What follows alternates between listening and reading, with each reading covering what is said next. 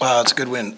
In the midst of a very difficult schedule, to get a win and snap a small losing streak or a 5-game set or whatever you want to say. We beat a very, very good team, very talented, very experienced, playoff experience, and well coached. So I'm proud of our guys for coming out and playing as hard as they did, but we were a hard playing team, and that's what our reputation is going around the league as. I thought in the first half we played maybe as fast as we've played since at Miami, and we'd like to play that fast, but we got tired. I think they got a little tired. Both teams settled for jumpers at points in the third quarter, and we over dribbled a little bit, kind of lost the rhythm of the game.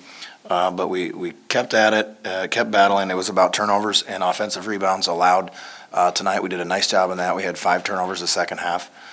Took care of the ball, and Buddy gets a couple of shots, but everybody who played, I thought, had an impact on the game at some point. Frank came in and got to the rim a couple times, played D, and started their offense at half court. So I also shared that we shouldn't have to take a loss to learn things in close games and situations, right? So that's the teaching point with a young team.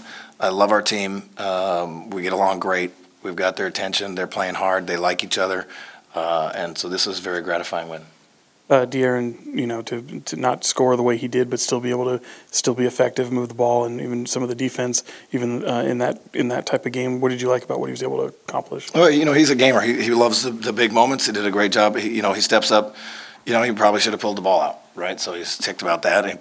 He's upset, and it carries over into a technical and this and that. And he steps up and knocks 2 free throws in to make it a 4-point win. So that's big. On a night that I thought we missed a lot of free throws to begin with, but I'm really, really proud of these guys. I thought in situations where there's drama, your veterans are the guys you hold on to. And Iman Shumpert came out and set down a tone that was very physical and aggressive and knocking in some shots. And he was very good on Paul George. Just made him work for stuff, and that was super.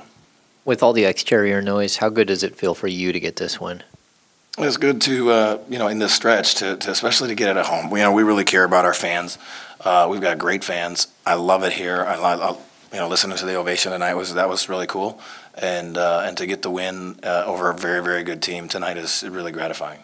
You kind of spoke on it already about what you feel about the ovation you received at the beginning of the game, and secondly, following up on the veterans. Just when you have some veterans like Amon around, what does it mean to have a guy like that when young guys are reading things and hearing things, and have somebody who can kind of settle them down? Yeah, it's good. Those guys are, with the experience that they've been through. They've seen things, and they can call BS like this is what's going on here. But when you're talking about 19 and 20-year-old guys, you're talking about still an AAU mindset. And so to have a veteran voice in there is terrific. And yeah, I appreciated the pregame.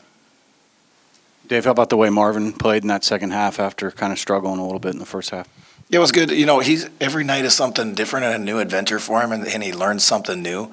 And he's a sponge, so what he's really able to do is apply it later in the same games a lot of times. So he's fun to pull over to the side and go, because he was being played by a smaller guy tonight. And so then, maybe we don't want him in as many pick and rolls. Where can we get him where they can't help? Maybe it's, we like to certainly put it to him in the post, but can we get him facing up in front of the basket at the elbows? And he's learning. He put his shoulder into Jeremy Grant is a very good defender. And so he, the second half, and then he has an impact on the game. He had 3 offensive rebounds, I think, in the first half, and he just around the basket and making some plays and getting rebounds on free throws. I mean, last game we played them, they had 3 offensive rebounds on free throws. He skies up there in a critical point of the game and gets a defensive rebound on a free throw. Little stuff like that helps you win.